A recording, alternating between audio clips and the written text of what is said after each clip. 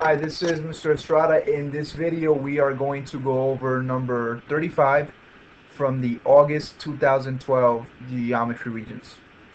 As shown in the diagram below, the diagonals of parallelogram QRST intersect at E if QE equals x squared plus 6x, SE equals x plus 14, and TE equals 6x plus 1, determine TE algebraically.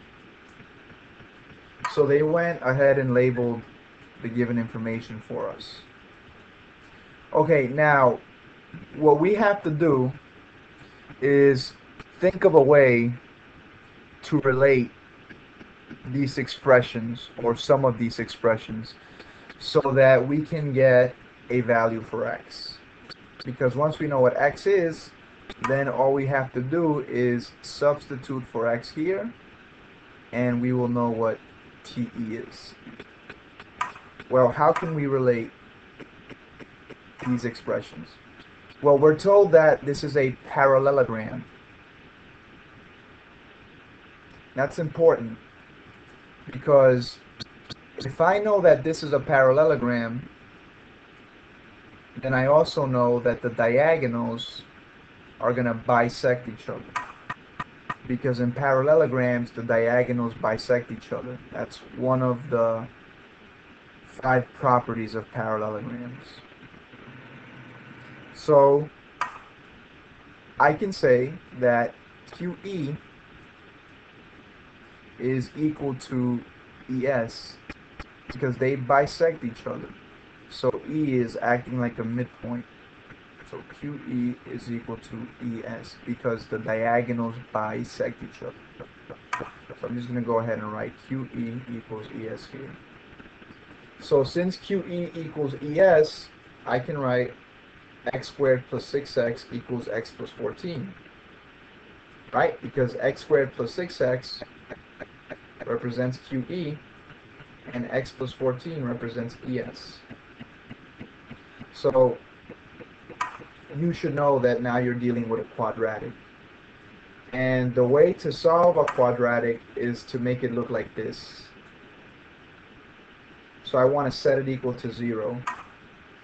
So I'm going to move the x to this side. That's going to cancel out the x's here. And I'm going to move the 14 to this side. That's going to cancel this out here.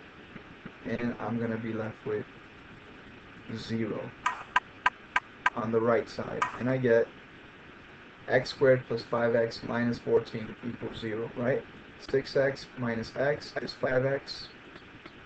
And that negative 14. So now the next step is to factor this trinomial here. So x and x is going to multiply to give us x squared. I need two numbers that are going to multiply to give me c, and at the same time are going to add up to give me b. So what are those two numbers? Well, I know that 7 and 2 are going to work because since I need to multiply to a negative 14 and I need to add up to a positive 5, I can go ahead and make this positive and make this negative, right? Because 7 plus negative 2, that's 5, and 7 times negative 2, that's negative 14. So what do I get for x? Well, x plus 7 equals 0. X minus 2 equals 0. We got to solve for x on each one. This is going to be x equals negative 7. And here I'm going to get x equals 2. Right? Because the additive inverse of negative 2 is going to give me 2. So which one do I use as my value for x? You're going to use 2 and you're going to reject this value. Let me explain why you use the 2. Because if you used the value of -7,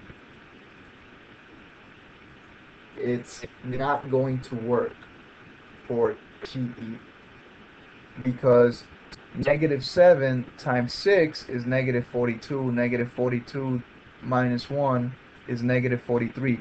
There's no such thing as a negative length, so that's why you reject the negative. We're going to use x equals 2. And that's going to work very well for us. Because think about it, 2 squared plus 12, that's going to be 12 plus 4, that's 16. You get 16 here, and 2 plus 14, you get 16 here. So it works out. It met the condition that parallelograms bisect each other. These two have to be equal to each other. Okay, now going back to the task at hand, determine TE algebraically. Well, TE is represented by 6x minus 1. That's 6 times 2 minus 1. That's 12 minus 1. That's 11. TE is 11. Okay, thank you for your time. I hope that helped.